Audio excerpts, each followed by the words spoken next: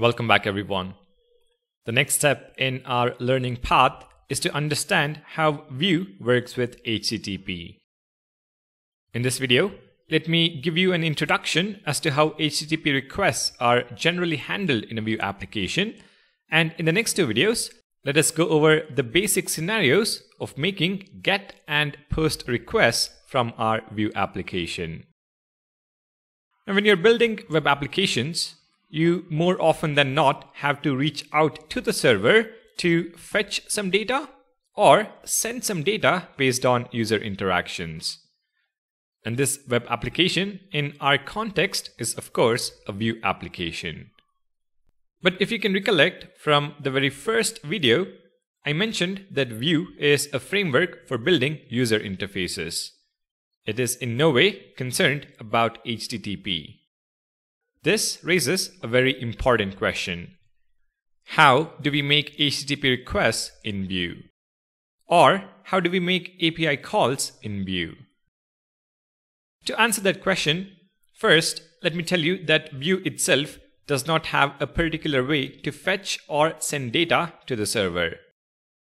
In fact, as far as Vue is concerned, it doesn't even have to know that there is a server in the picture.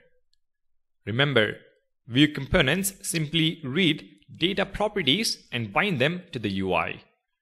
Therefore, to use some data from the server, you just have to get the data into your component's data object.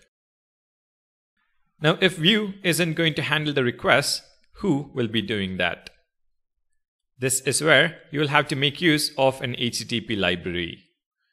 There are a few popular ones out there, but I prefer Axios.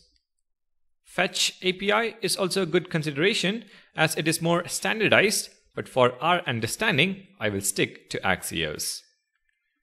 Our focus is not really on the library we use, rather how we use it with Vue. Alright, with that introduction, let's get started by adding the Axios package to our application.